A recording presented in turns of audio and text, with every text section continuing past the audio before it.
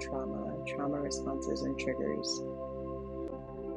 There are things that happen to us that we have no control over. There are things that happen in our past that we, then respond to,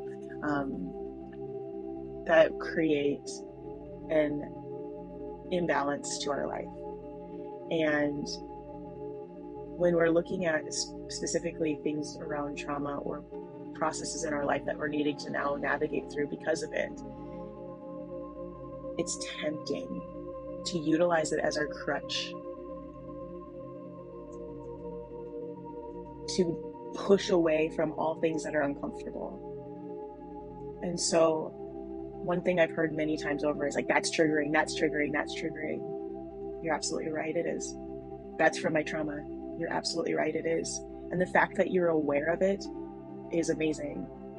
And you can continue to utilize it as a trigger and say it's a trigger that's showing up for you, and face it and look at it and breathe into it.